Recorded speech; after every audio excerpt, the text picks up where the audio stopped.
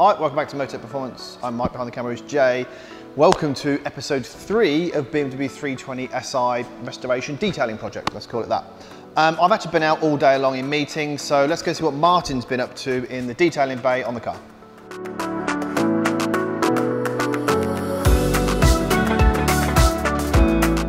I want to do a few 50/50s just so we can see how bad this paint really is and show you the big befores and afters really. Everyone loves a 50/50 really. Yeah, because we're going to do it, what, maybe bonnet, we're going to do boot lid, we've got a hard scratch as well that we're going to do a 50/50. Which we're going to half down and then see the before and after. We want to try and get as much out as we can. Yep, and then maybe some of the gloss black trims that gloss on the black side. trims, we'll do bonnet, we'll do a nice little patch on here, and we're going to take some paint depth readings as well. Yeah.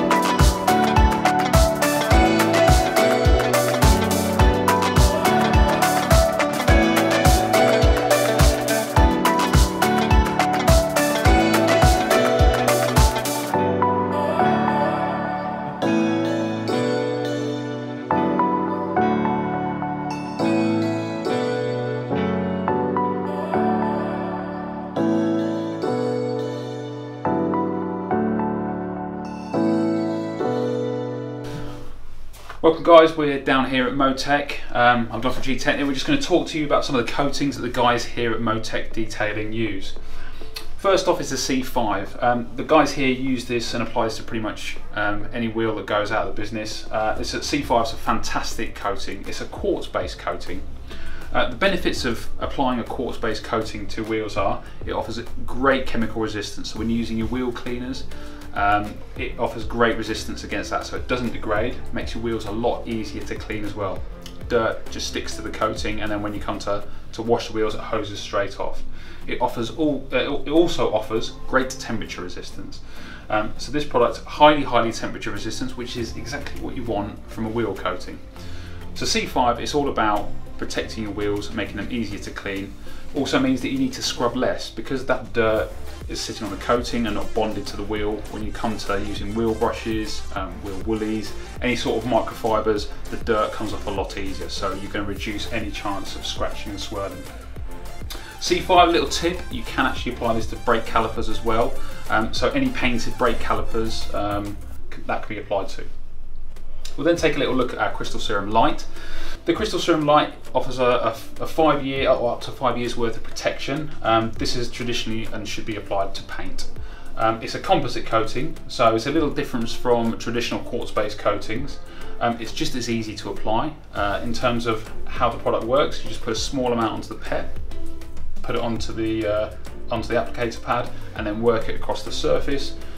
Whip it off straight away. Don't allow the product to dry. So essentially it's very easy, apply it, very easy to remove. The critical thing with Crystal Serum Light and all ceramic coatings is you need a good foundation to apply that coating to. So when you're detailing a car, you need to make sure you get rid of all of the swirls, all of the scratches, all of the hazing. You want your paint crystal and optically clear before you put the ceramic coating on. Crystal Serum Light is optically clear, so you need to bear in mind that any imperfections that remain after you finish polishing, you will see that through the ceramic coating. The Crystal Serum Light is about making life easier. What does that mean? It means that when you wash your car, the dirt doesn't stick or doesn't bond as harshly or as hardly to the paintwork. So the idea is it makes maintenance of the car a lot easier. The car becomes a lot easier to wash, a lot quicker to wash. So the theory is when you hose your car down with your pressure washer or your hoses, a large proportion of the dirt falls off before you then have to get your wash mitt out. So the idea being is no hard scrubbing is required. In terms of durability, so long as you look after the product with good maintenance products and don't use harsh chemicals, you can get up to 5 years worth of durability on the Crystal Serum Light. As a topper, we've got our EXO V4. So this is just a pure hydrophobic coating. This is focused on water beading and dirt repellency. Both very, very strong characteristics of XO V4. The dirt repellency is fantastic. Again, it's all about getting that mud, getting that dirt to blow off through the rinse, rather than getting the wash mitt and it being stubborn to remove. So XO, in terms of application, that normally goes on top of the Crystal Serum Light. If you're putting the XO on top of the Crystal Serum Light, you need to leave it at least an hour before going over the top. XO has a durability of anywhere between 18 to 24 months. Again, that depends on how often the car's washed, what sort of chemicals you're using. So we'll need reapplication every couple of years or so. And then you've got the G1, the Clear Vision glass. That is a hydrophobic glass protection. Essentially, that's about making your windscreen super beady, so the water, as soon as it lands on the windscreen, it blows straight off. Doesn't mean don't use your wipers. We always recommend having your wipers on, but the idea is that there's less water left on the surface, so you don't suffer from water spots, and it makes your glass a lot clearer and keeps it looking great. In terms of coating, this is a little bit more difficult to apply. You do need 3 layers of the product, so again, we recommend that if you haven't done it before, you get your local detailer to at least do it for you or to show you how to do it. We also have a full set of instructions on our website on how to apply it. But once it's on there, you've got around about 20 to 24,000 miles worth of protection on your front windscreen. We recommend this for front windscreen and for front glass. For side glass and rear windscreens, we've got a different product called G5. So that's a slightly less durable product. We recommend G1 for front windscreens because you've got those wipers moving backwards and forwards, and the G1 is a lot more resistant to the abrasion of those wipers moving across the glass.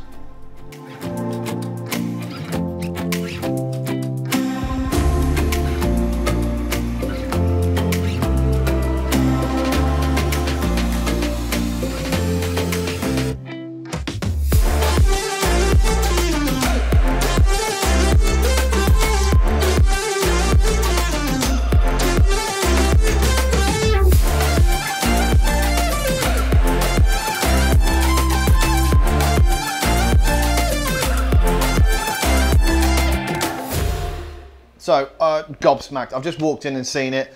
It doesn't look like the same car. I'm amazed how well this car, the paint has come up onto it. There was a nasty scratch across the boot lid. Jay's already told me he's got some before and after V1, some 50/50s. That scratch is now gone. It is unbelievable what can be done with some knowledge, professional equipment, and of course, stuff from Gtechniq. So, car's all been paint corrected. It has obviously the Crystal Serum Light, and then of course we topped it up as well. Next stage after this is the horrendous steering wheel, the interior, and the bogging engine bay. So let us know so far what you think of the project, and look forward to episode 4.